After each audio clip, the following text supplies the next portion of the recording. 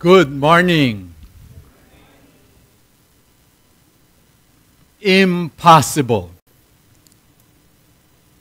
What is impossible for you?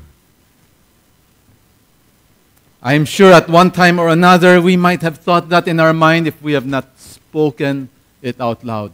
Impossible, imposible to.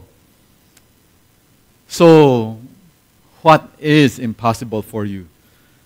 Could it be that you are facing a health challenge that you are thinking, there seems to be no way out of this problem? Or could it be that there's a financial challenge that you are faced with and you say, looks like this is impossible already? Could it be ministry related? Or for some of us, it may be someone whom we are hoping would come to know the Lord, but we feel is just too stubborn. Wala nang pag-asa yan. He's hopeless. It's impossible that he will come to faith. So, question is, what does the word impossible mean for you? Today we'll look at this passage, look at the concept of impossible. In our passage, the angel Gabriel had just given news to two ladies on two pieces of news that really sounded impossible, incredible. The first was, of course, the most famous woman, not just in the Christmas story, but the most famous woman in the entire Bible. Mary, of course. And the second is a not very well-known woman, someone whom we seldom associate with Christmas, Mary's relative, Elizabeth. Before we continue on, may I ask that we all pray once again, pray for ourselves, pray for the people around us, pray for me as I deliver God's word. Pray that the Holy Spirit will work in our midst.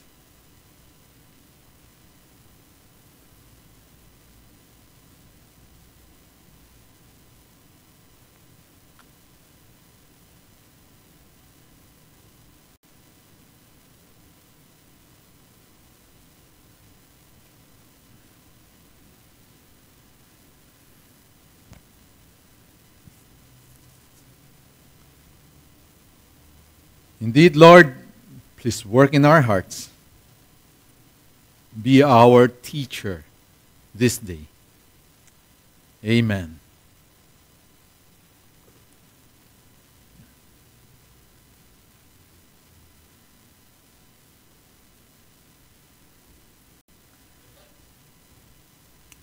We have a daughter who's currently 17 years old. At the age of 13,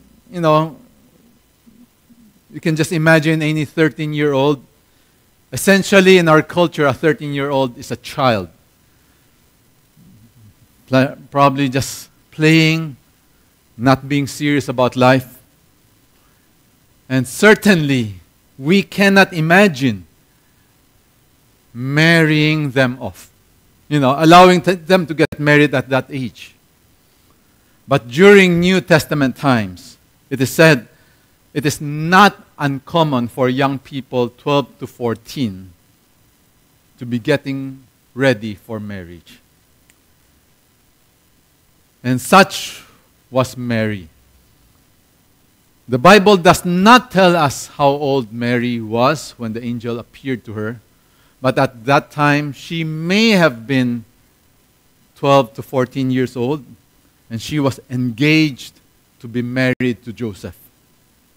We know the story. She was busy with her own thing at that time when the angel suddenly appears to her with this incredible news, unbelievable, life-changing.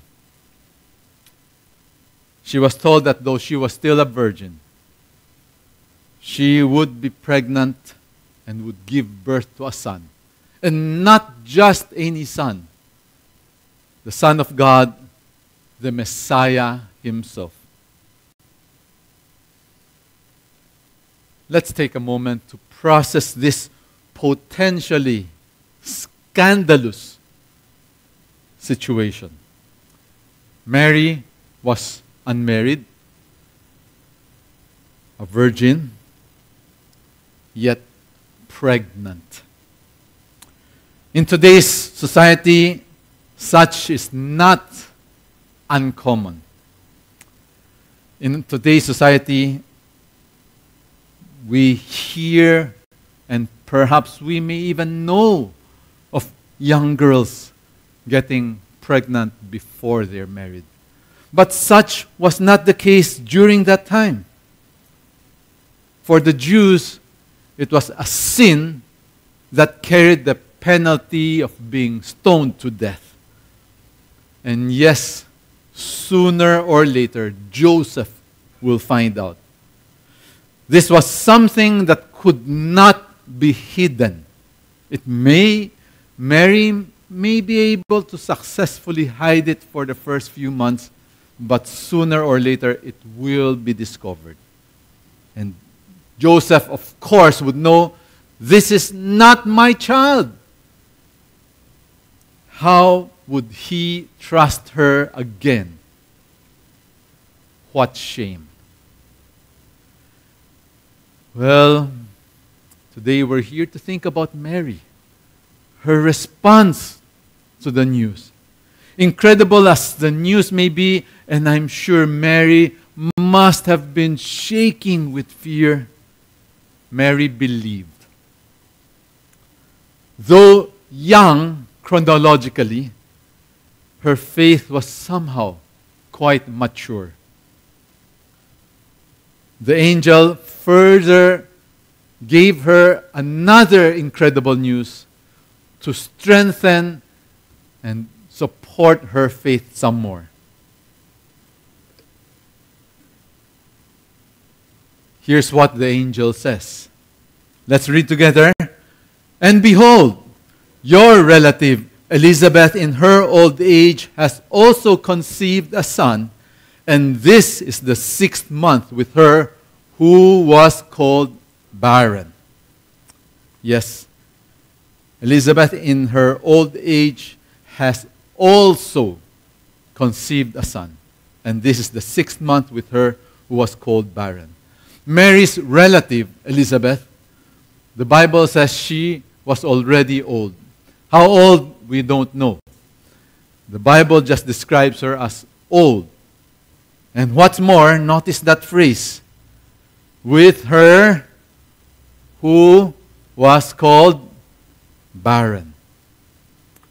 The question is this, who called her barren?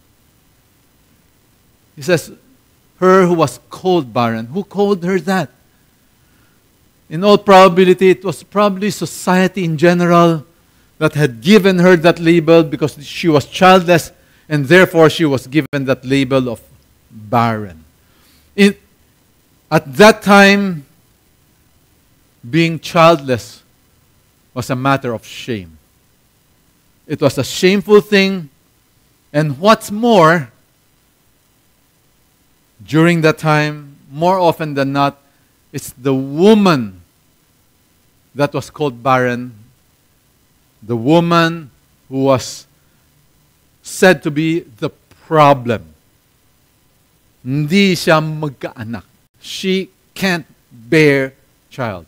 And therefore, during that time, the religious leaders, because having a son to carry on the name is so important for them, sometimes the religious leaders would actually advise the husband to just divorce the wife who is barren and marry another woman in order to have someone to carry on the name.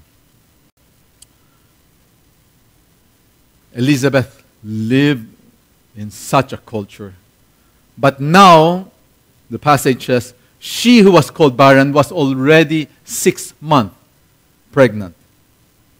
Again, think through her situation. She was old. How old? Well, old enough to be called old. Who knows? 50s, maybe. But imagine, she who was old, she who was barren all her life up to that point in time, was now pregnant 6 months. Unbelievable. Today, with the help of technology, these things like that are not unheard of. In fact, with in vitro fertilization, this is actually a real news headline. 60-year-old woman gave birth to twin boys. Can you imagine that? But in Mary's time, only God could have done it. But let's be clear. Even with technology today able to do that, God's power will always, always surpass any technology.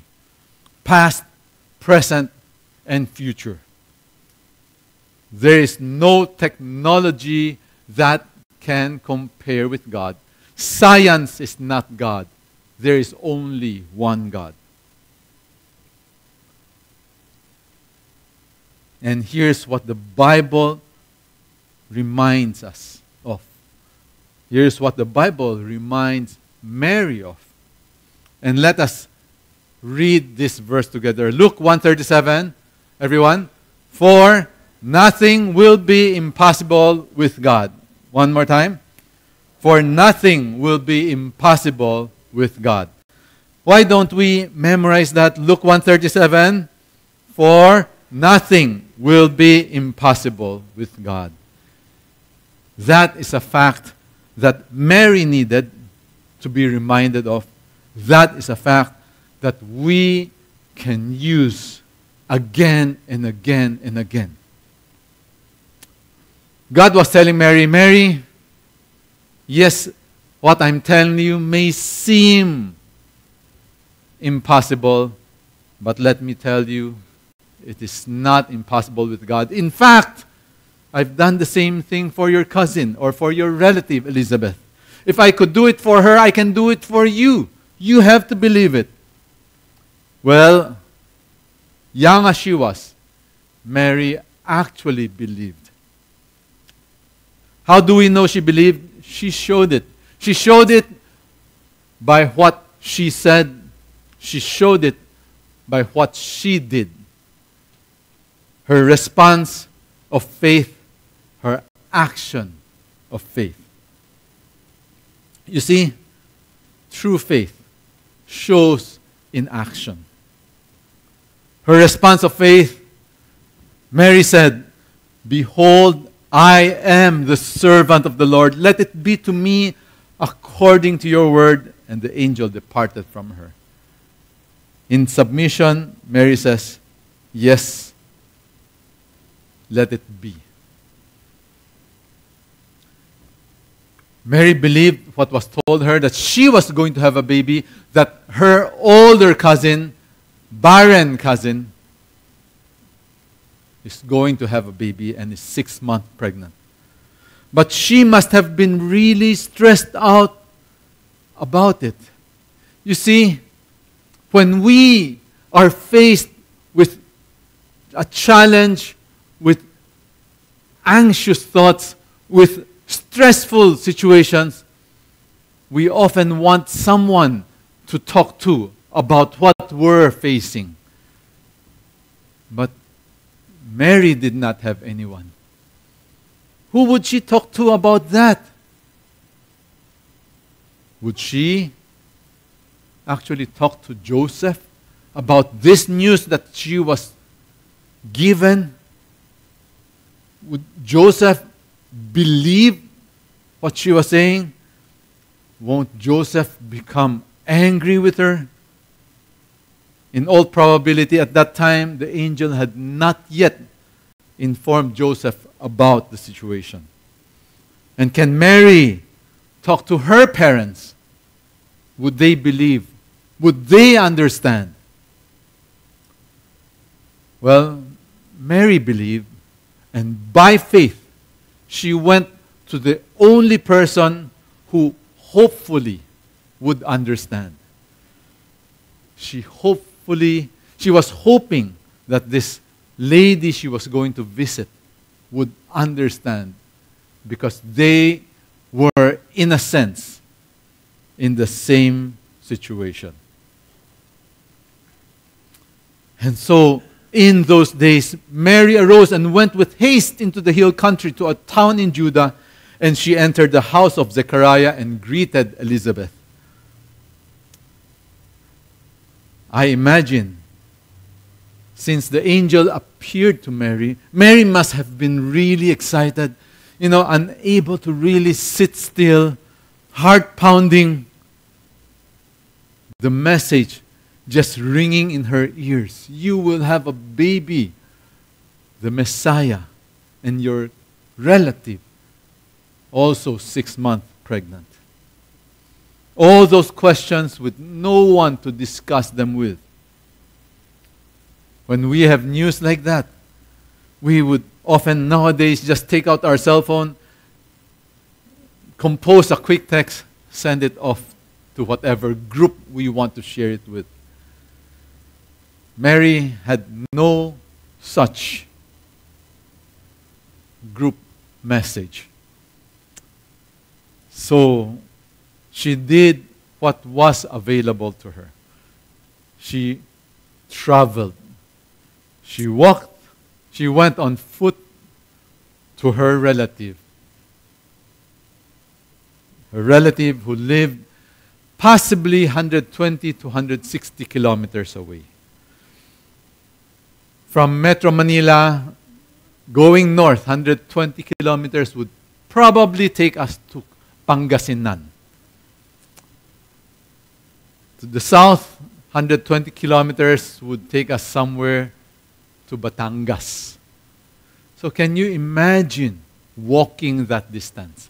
At that time, it would probably take her somewhere between 5 to 10 days of walking. Well, Mary did not waste much time. She left. She wanted to talk to this woman whom she was hoping to share her heart with. And she wanted to see what's happening to this woman the angel told her about. She was bursting with excitement. With news like hers, who would not be excited? During that time, the Jews had been waiting for the Messiah for thousands of years. And here she was. Finally, the angel appeared to her and tells her that she will bear the Messiah. It's a news every proper Jewish girl would want to be for themselves.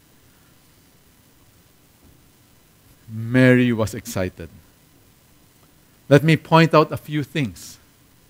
Firstly, remember, before the angel appeared to Mary and told her about it, Mary had no idea that Elizabeth was pregnant. Okay? Before the angel said so, Mary had no idea. There was no way for her to know unless somebody had traveled from there to her to inform her. But she evidently did not know before the angel informed her. And then, secondly, while Mary knew about Elizabeth's pregnancy because the angel told her, Elizabeth did not know about Mary's pregnancy. Okay? It was a new news, and it had not yet reached Elizabeth. Third, Mary was newly pregnant, possibly only a few days or a few weeks old. So Mary traveled, and arriving at her destination, she quickly greeted Elizabeth. And here, another miracle happens. Another miracle happens.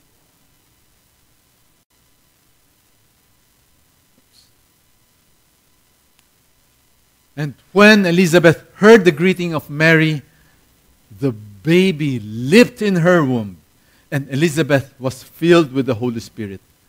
And she exclaimed with a loud cry, "Blessed are you among women, and blessed is the fruit of your womb.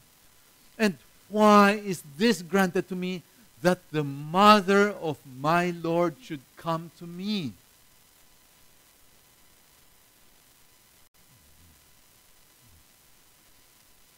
For behold, when the sound of your greeting came to my ears, the baby in my womb leaped for joy. And blessed is she who believed that there would be a fulfillment of what was spoken to her from the Lord. As soon as Elizabeth hears Mary's greeting, the baby started dancing around. I'd like to imagine that was what happened. The baby, 6-month-old, hearing the voice of Mary, starts dancing. Here's a quiz, pop quiz. Who was this baby inside Elizabeth? Yes, John the Baptist. The cousin, well, maybe the second cousin or what, of Jesus. John the Baptist was still in his mom's tummy.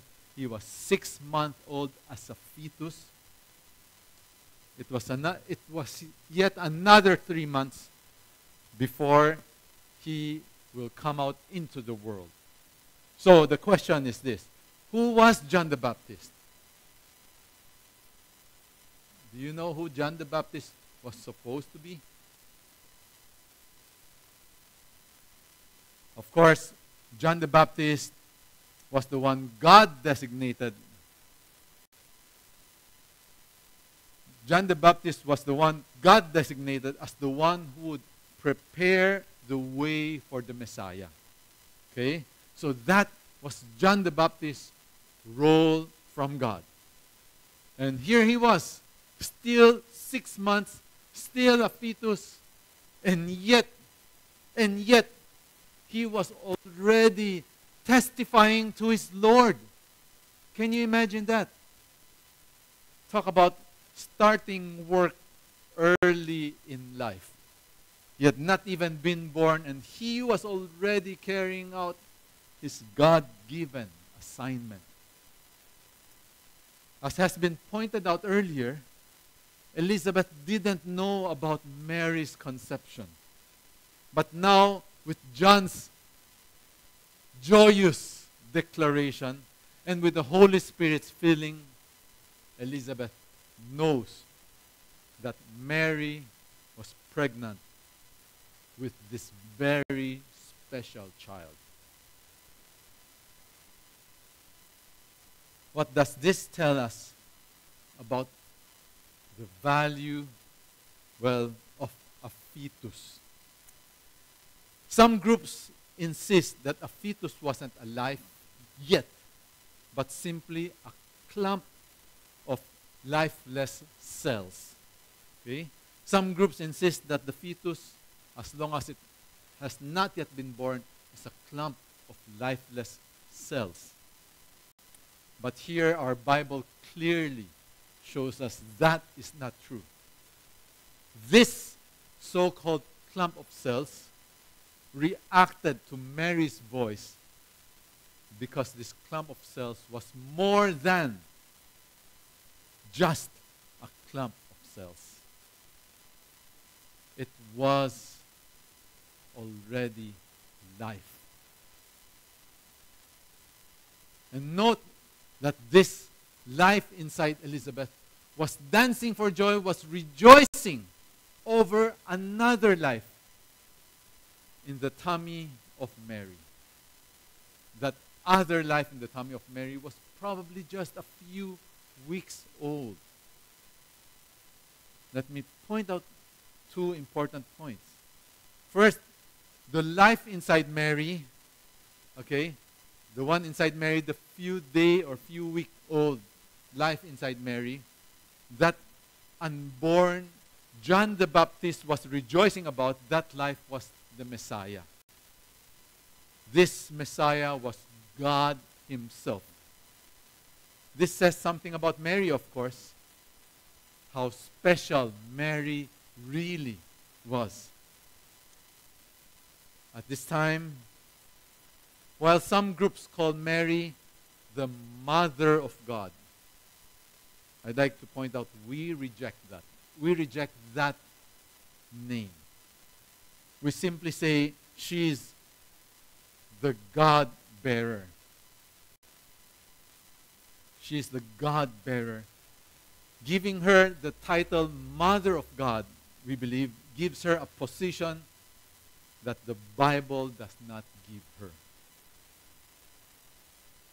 Secondly, some groups believe in Mary's perpetual virginity, that she lived all her life as a virgin, and some say that she lived all her life sinless.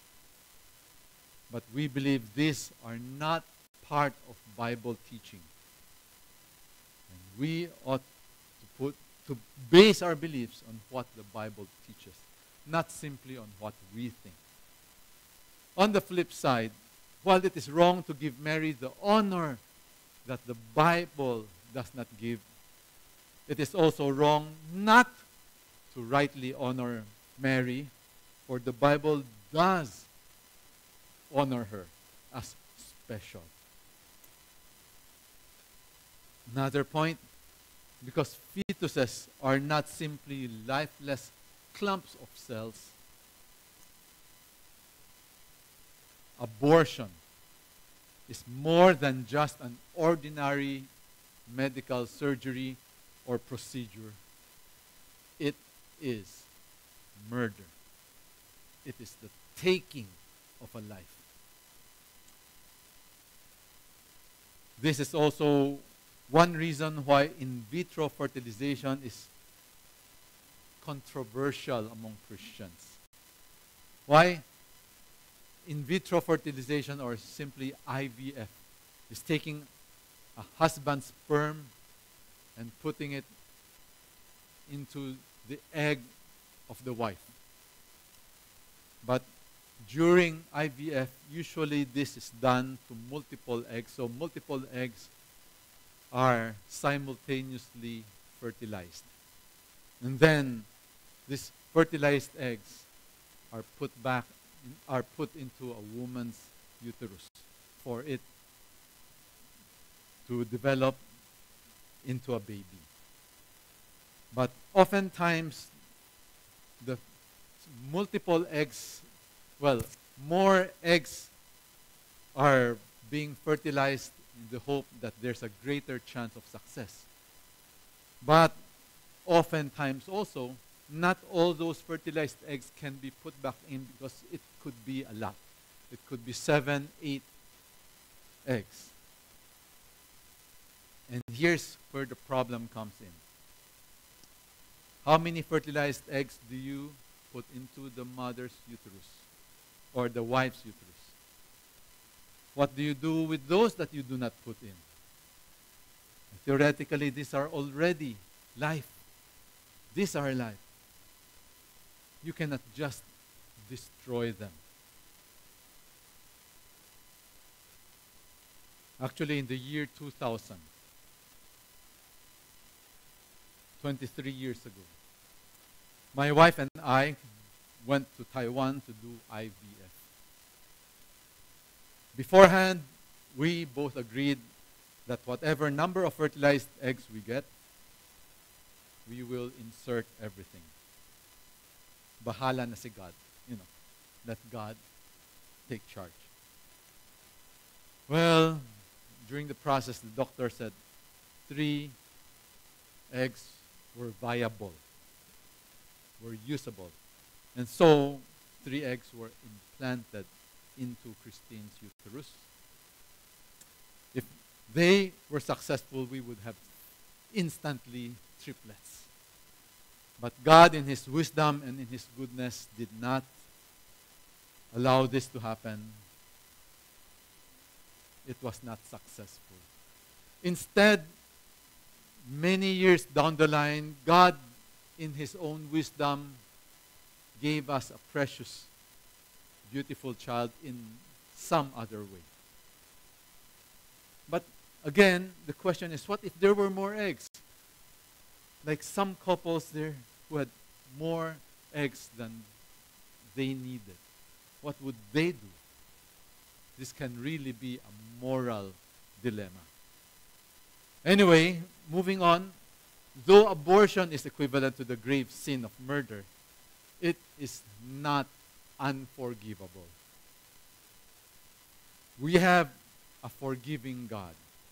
And if we have done something like that, we have been involved in abortion in the past, God can forgive. We only need to come to Him for forgiveness. Well, back to Elizabeth. Like Mary, we see Elizabeth to be a woman of faith. Her response to the situation portrays her as such. Firstly, Elizabeth had not yet talked to Mary, yet upon hearing Mary's voice, she identified Mary and her baby as unique. Elizabeth says, "Blessed are you among women, and blessed is the fruit of your womb." Remember, again, Mary was only a few weeks old, well, a few weeks pregnant rather, at the most. There was minimal, if any, bulge in Mary's tummy, but Elizabeth didn't need to see that bulge. The Holy Spirit revealed the truth to Elizabeth. And Elizabeth's own baby was the result of God's miraculous work, but she knew that that baby in Mary's tummy was even a greater miracle, and more blessed. Secondly, Elizabeth calls that baby inside Mary's womb her Lord. This was no ordinary baby. Though yet unborn, she calls him her Lord. And that was a proclamation of inspired faith. He was her Lord, the Lord God Himself, the Son of the Highest. He was the same one David called his Lord. He was the one for whom Elizabeth's own son will prepare the way. Thirdly, Elizabeth recognized that Mary's faith would also lead to blessing. So Elizabeth pronounced a blessing on Mary's faith. The Bible does honor Mary. So should we. What's our conclusion?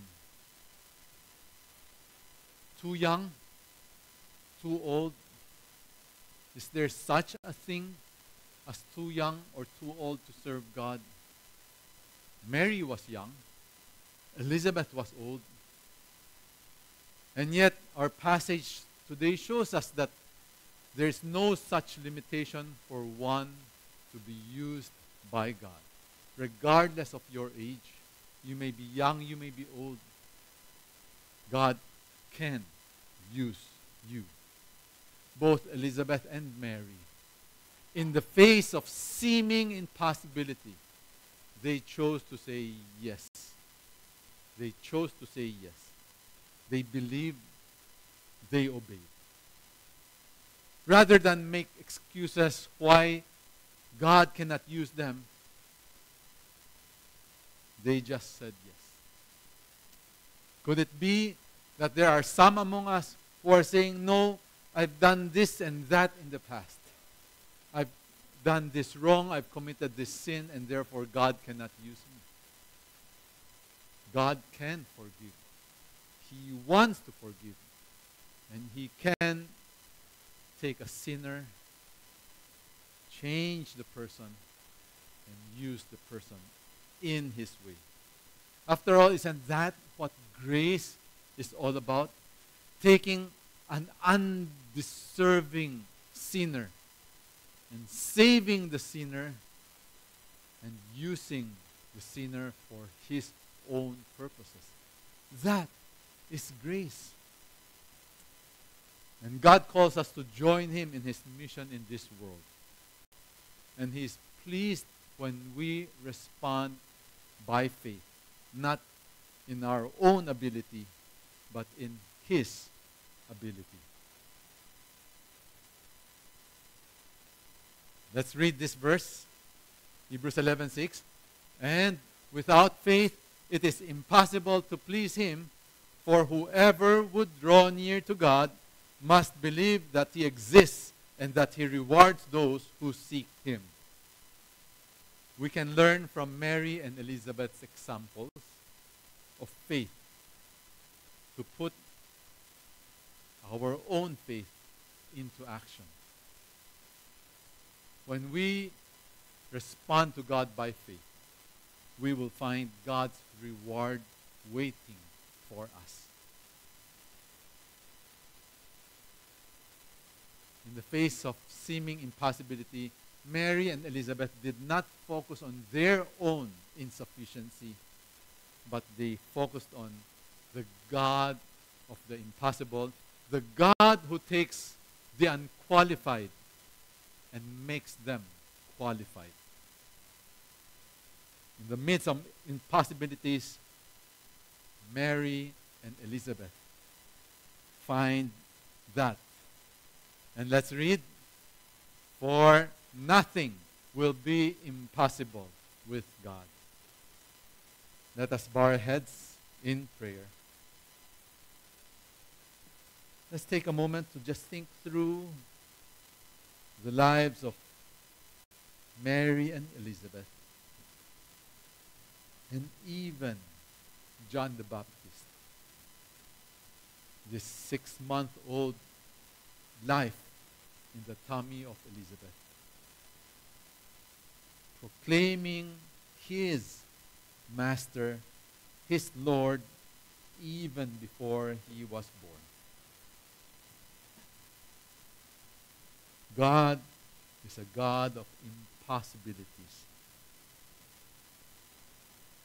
Is God calling us to do something that we feel is impossible? With God, nothing will be impossible.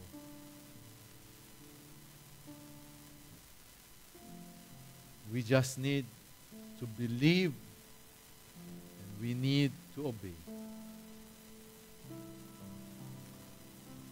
What's impossible in your life?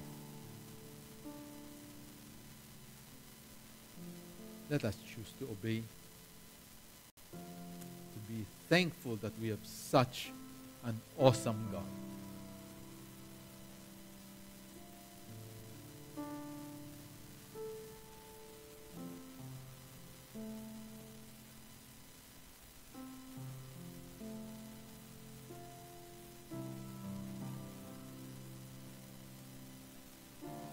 Indeed, Father God,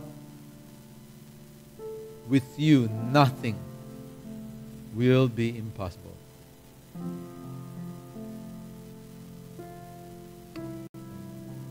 Help us to believe, Lord.